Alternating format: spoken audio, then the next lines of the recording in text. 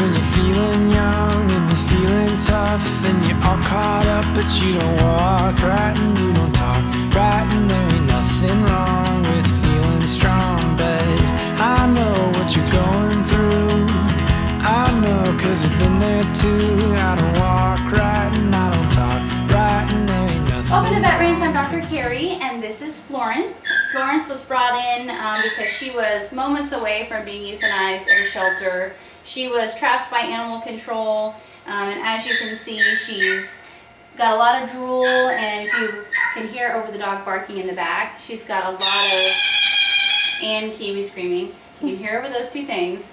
She's breathing really loud. She's got a lot of nasal congestion, and she's also covered in these scabs and has a lot of hair loss.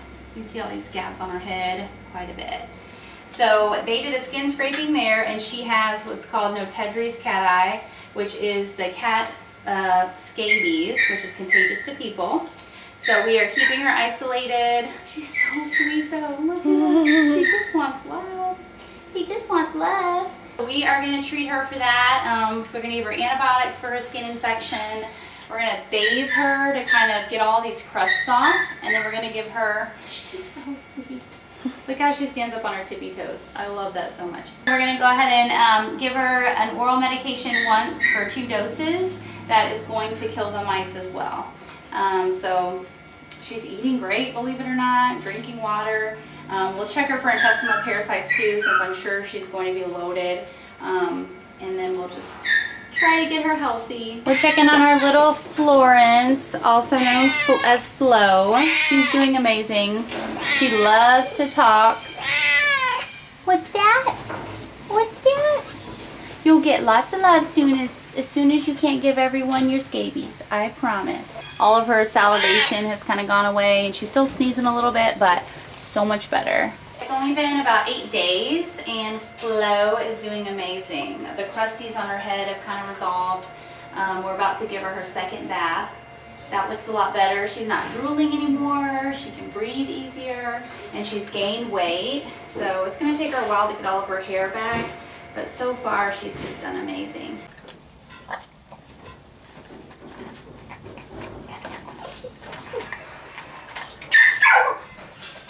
We are sending Florence now to her foster home with a rescue, and then we'll recheck her in a couple weeks, and I'm going to give her her last dose of medication for the mites, just to make sure we're completely clear. But she's doing amazing. I can't wait to recheck her. Really? You hate this? She hates it. Ooh, yuck. It tastes so bad.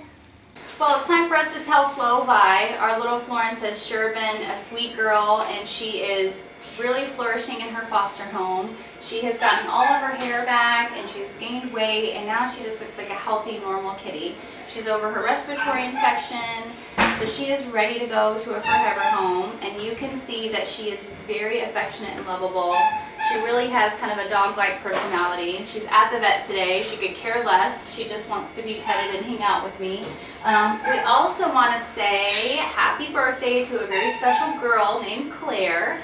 Claire Miller said on our YouTube channel that she wanted someone to donate $50 for her birthday, and guess what? They did right away. So thank you so much for thinking of us, and we are excited that people like you watch our videos with such a kind heart.